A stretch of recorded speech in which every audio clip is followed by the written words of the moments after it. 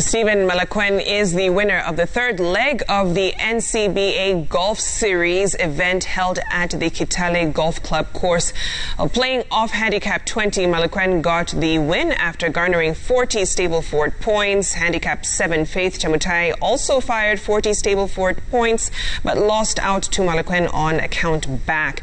Now the top four players all amassed 40 points but lost it on countback, with handicap 29 Dennis Plapan settling for third and Ben Chariot playing off handicap 14 taking fourth place. Limuru will host the next round of the NCBA series on March 27th.